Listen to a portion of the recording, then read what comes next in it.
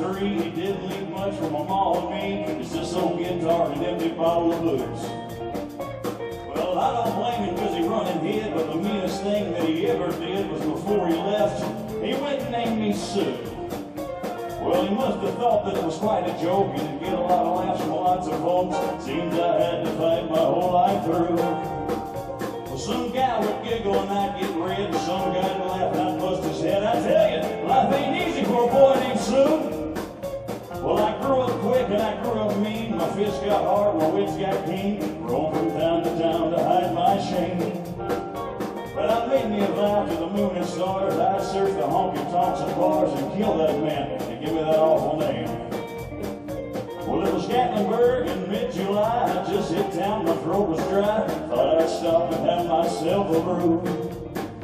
I had an old saloon on a street of mud. There at a table, Dylan Stud, set the dirty, mangy dog that named me Sue. Well, I knew that snake was my own sweet dad from a worn-out picture that my mother had. I knew that scar on his cheek and his evil eye. Well, he was big and bent and gray and old, and I looked at him with my blood ran cold, and I said, "My name is Sue.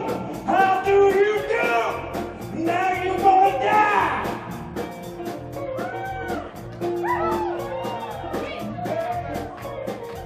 I don't think they understood that.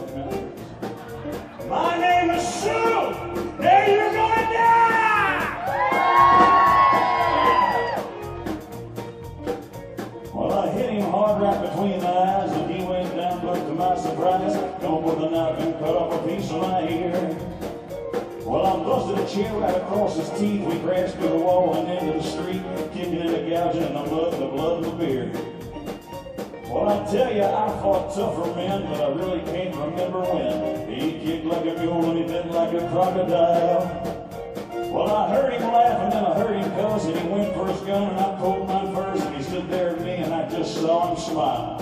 He said, "Son, this world is rough, and if a man's gonna make it, he's gotta be tough. And I knew I would be there to help you along. So I gave you that name and I said goodbye. I knew you'd have to get tough or die, and it's that name to help to make you strong."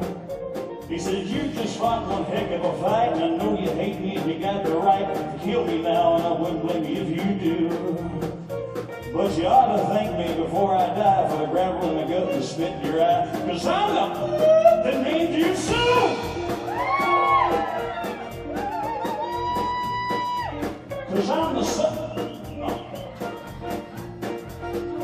I got all choked up and I threw down my gun. I called him my pa, he called me a son, and I come away with a different point of view. And I think about him every now and then, every time I try, every time I win. And if I ever have a son, I think I'm gonna name him Conway, Cody, Gary, John, something with Sue. I still hate that name.